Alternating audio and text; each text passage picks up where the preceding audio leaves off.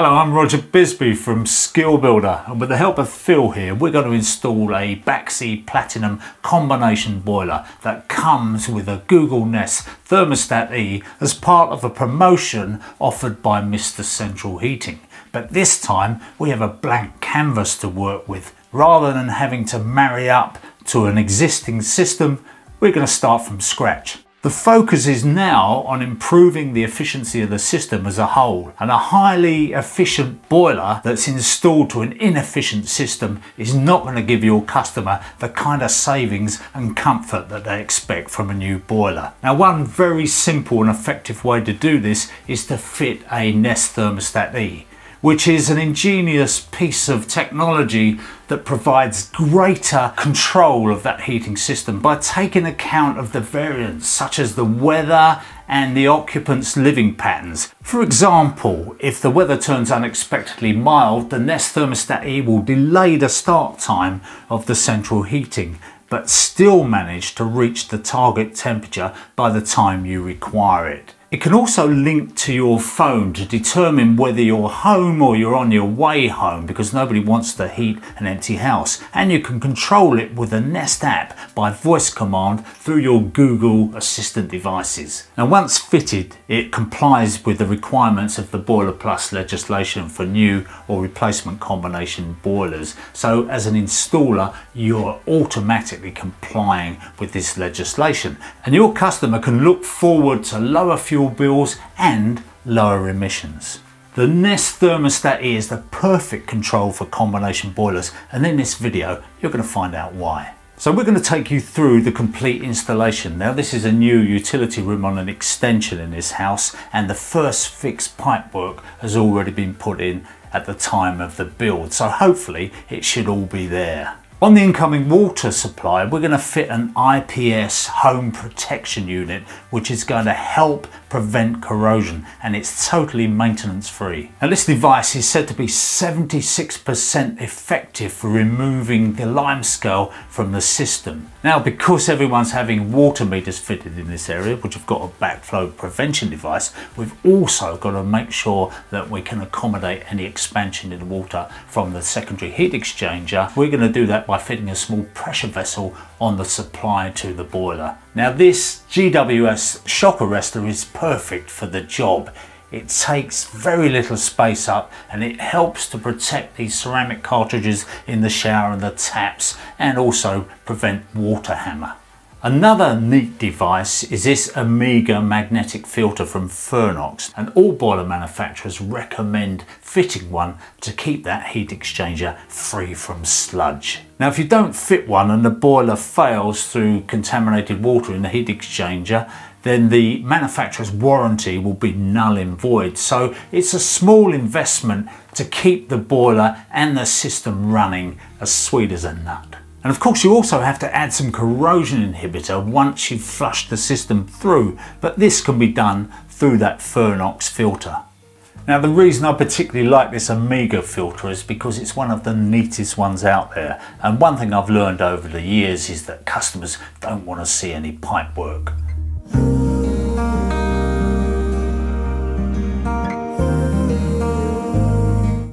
Now, it's worth mentioning at this point that if you were going onto an existing installation and you might have a central flue hole there, you haven't got to recut that flue hole because this is slightly offset. They actually have a turret which has got an offset on it, so you could go back to the original hole if you needed to. But in this case, we were able to core that through from the outside, spot on, in place, hopefully.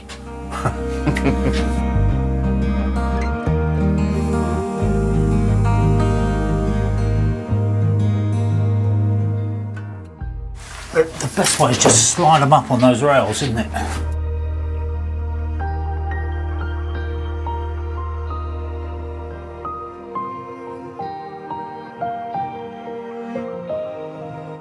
Yeah, go on, mate, I'll put this boot over it. That's it, we're in. We are good. Stick that up there, yeah? Paste or TTFE, what do you normally use on your? I usually use PTFE, but I'm not worried either way. Right, I'm going to go and find a drill to drill that hole.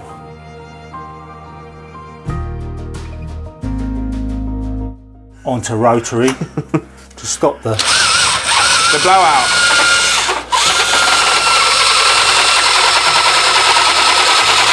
It should be 12 inches plus the plasterboard, 12 and a half. Probably pre-sold that. Where's the drain off? Here, mate. Put it out of the way. Here you go. Cheers. Save the Do we dust. take that off? We're not worried. Save the dust. Yeah, no, always. Whoa. Always take this bit out, because there's the rubber washer, there's the heat, there's the weep. I'm going to confess. The weep sometimes I haven't. The weep comes from the plumber and the fitting.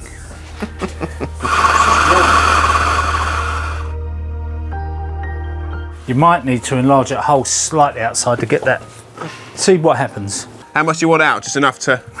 I like it to be fairly tight. Right way up, is it? Okay, fill.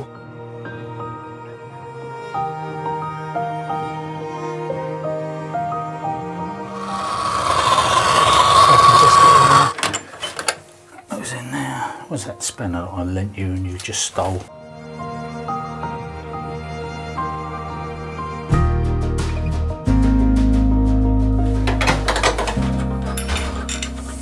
I'm surrounded by experts. Yeah, so what I like about these is you can slip it over the pipe and you've got enough room in there to get in those tight spaces. Yeah. When you've got two fixed ends, and of course the other great thing is pre-bent couplings, isn't it? It's very good. Makes it very easy for us. Actually, with this one, they supply two different lengths. So if you're putting that filter in and you need a bit more standoff from the wall, you can use the short one. Oh, okay. If you want it to go back clip distance, use the longer one. Got ya. Bit of a worry, because you end up with one left over. You think, where the hell does that go? But so long as there's not water pouring out, you must have got something right, mustn't you? Everyone needs a bit of wiggle room. But I would have gone for the freebie. You can't have it, the wall's perfect all the time, can you? Well, no, I know, but these Selpons are just difficult all the time, aren't they?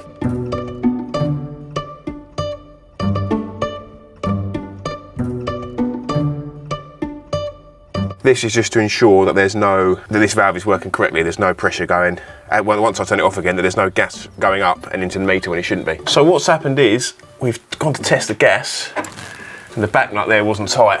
So I've put LDF, which is leak detector fluid, around the join, and there's gas seeping out, the leak detector will bubble up, which exposes the leak. So we've remedied that, we've tightened it up, so now we're gonna go and check.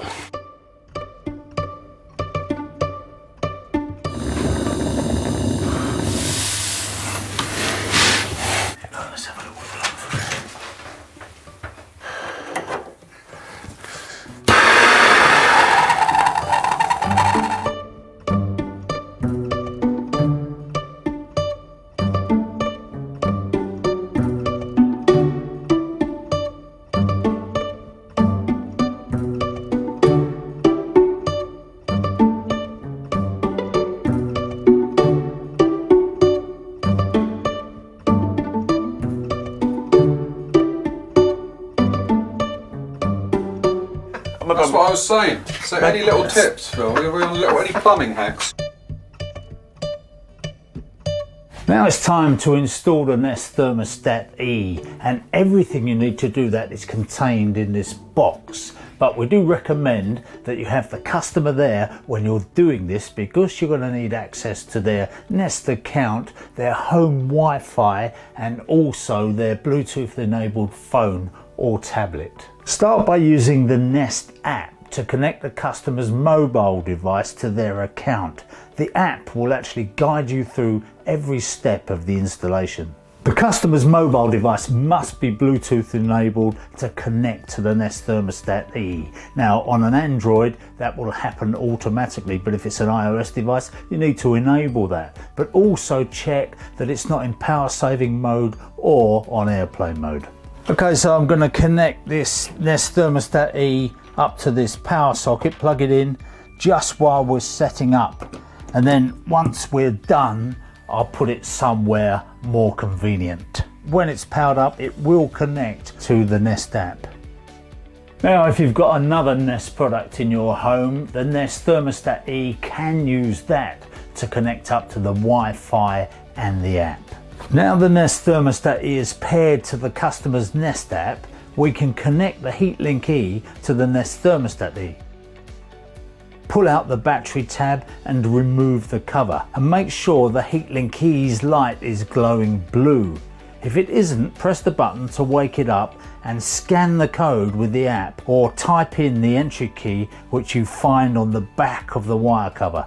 The app will then connect the HeatLink E to your thermostat, and at this stage I recommend having the Thermostat E and HeatLink E as close as possible to make sure they're communicating properly. Okay, so what I'm going to do here is I'm going to place this HeatLink E on the same side as our final position for the Thermostat E. Now, this is just to make sure that the boiler isn't sitting between the two and blocking the signal. But in most cases, when you've got a boiler on an outside wall, everything is automatically to the other side of it. So you should be absolutely fine. So I've checked that power is safely off, and I can get on with wiring up that HeatLink key. If you've got surface mounted wiring, put this trim plate on now before you fit the HeatLink key. There are 6 terminals inside here, and I've used the supplied labels to show where the common and the switched live connections go. These are no volt contacts, which will switch up to 240 volt current up to 3 amps. The terminals are normally open, so they make on calling for heat. Neutral isn't needed here, so I can terminate this with one of the supplied terminal blocks, and I'm going to put the other one on the earth. And now we can put the wire cover on and the fabric cover back on and turn on the power. And if you've got a programmer, you always need to set that to always heat or constant. The Nest app will test your thermostat's wireless connections to the HeatLink E. We now need to let the app know what type of system we have and the type of fuel it uses. So in this case, we're talking about a Combi and we're talking about gas. Now your thermostat will start with a pre-programmed temperature schedule which can be changed with the app or the thermostat. And next you'll choose the eco temperature, which is basically that setback temperature that your thermostat will use when nobody's at home. So when you're finished, all you need to do is check that the thermostat is actually controlling the system. And it will take a few days to learn the customer's preferences. But basically you just turn it up and down like any other thermostat. When the green leaf lights up, it means that the set temperature is helping save energy, which is good for the environment and a nice visual way of telling the user when the heating is running efficiently. Now monthly reports are emailed to the customer showing them their energy usage. So that's another Baxi install in the bag, and with over 1 million platinum boilers out there coming up for renewal, there's going to be plenty to keep us busy.